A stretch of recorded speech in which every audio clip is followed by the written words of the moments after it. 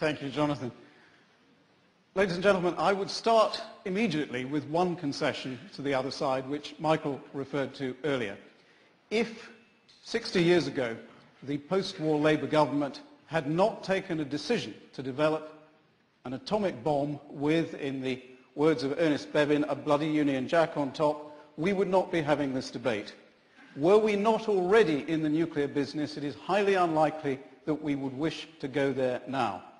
You might regard that as a telling point against our side of the debate. I regard it as first a mark of the perspicacity of the Attlee government, and second, a stroke of great good fortune.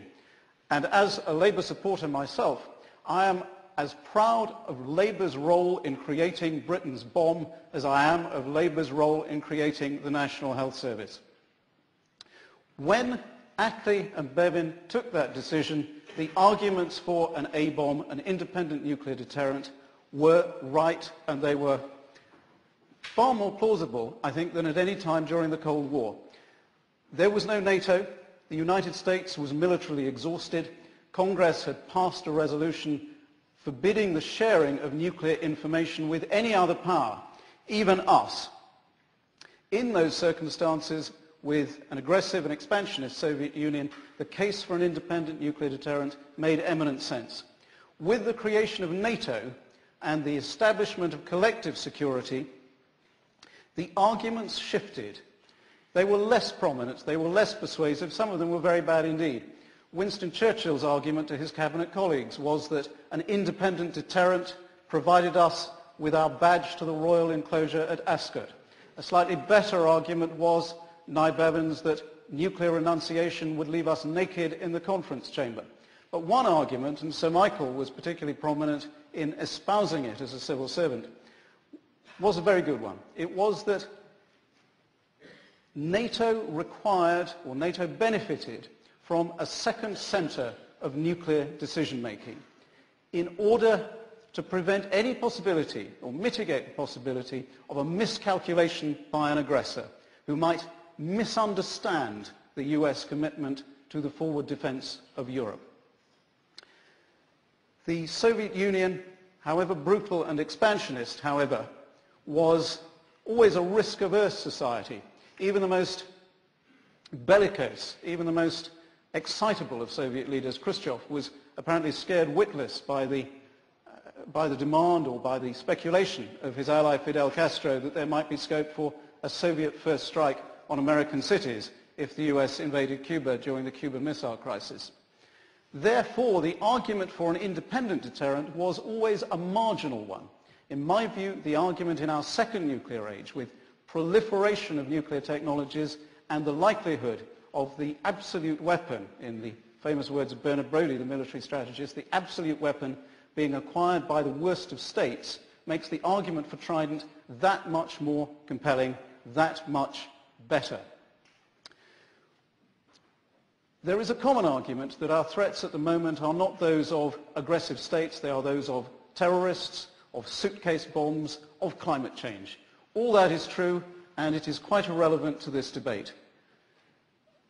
We don't need either an army, a navy, and an air force to respond to climate change. Nonetheless, we don't abolish the armed forces merely because they can't cope and can't counter all threats. The task of defence planning is to counter existing threats. It is also to anticipate remote contingencies. And remote contingencies happen.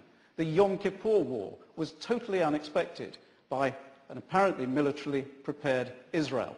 The Falklands War was totally unexpected. Saddam Hussein's annexation and plunder of Kuwait was unexpected.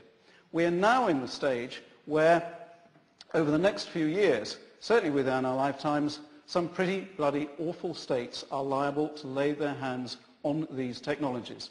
We know very little about the nuclear ambitions of the totalitarian nightmare state, North Korea, other than by what is implied by its secession from the Nuclear Non-Proliferation Treaty. We know far more about Iran, an extremist leadership, but a relatively more open society. And we know that very few analysts, in fact I know of no reputable analyst at any independent academy or reputable NGO who believes that Iran's nuclear program is intended purely for the generation of electricity. The threat of nuclear blackmail by an emerging nuclear power is not a fanciful one. We might have, perfectly plausibly, a scenario like the Falklands. Nuclear unilateralists at the time argued that the fact that Argentina took sovereign territory, British sovereign territory, meant that Polaris, our nuclear deterrent, was not effective. Well, that was true up to a point. But imagine if Argentina had been a nuclear-armed power and we had not been. The idea that we might have sent a task force to confront them is quite fanciful. In those circumstances, an appalling military dictatorship would have gained territories by acts of force in defiance of international law, and there would have been nothing that we could do about it. Remote contingencies do happen. Our acquisition, our replacement of a nuclear deterrent through to the middle of the next century is our insurance premium of making sure that a threat of nuclear blackmail will not work and cannot be effective, because there will not be a crisis that can escalate out of our control. There are, I think, and I'm not an absolutist either, like Michael, I'm not an absolutist, I think there are two respectable arguments against replacing Trident. One is cost and one is redundancy. Michael has already referred to the question of cost. We actually have a very good record of procuring Trident on budget and on time. The costs of acquiring Trident came in really well ahead of budget. The estimated cost was well over 15 billion at 95, 96 prices. It came in at something over 12 billion. We have experience of cost-effective nuclear deterrent, and the fact that we have commonality with the United States makes it a particularly valuable transatlantic relationship to seek or to extend our nuclear deterrent. The other respectable argument against Trident, as I say, is redundancy, that we have the protection of the US nuclear umbrella. This is quite patently not an argument that can be put by at least two members of the proposal team in this debate. Rebecca, whom I know and respect, spent 5 years dancing on the silos at Greenham Common. There were plenty of people on the pro-nuclear side of the argument in the Cold War who got things wrong, who overestimated the vulnerability of NATO's nuclear deterrent, who underestimated the fragility of Soviet communism. But no one got things more wrong than the Greenham Common peace campaign. There were women lying in the path of the airlifter that took the weapons out of Greenham Common, never mind took them back in, took them in the first place, because protest had become their entire life. They didn't understand deterrence, and they didn't understand disarmament either. When Ronald Reagan turned out to be not a simple-minded warmonger, but a rather simple-minded nuclear abolitionist, they were completely nonplussed. In the case of the Scottish National Party, they proposed that Scotland withdraw from NATO altogether.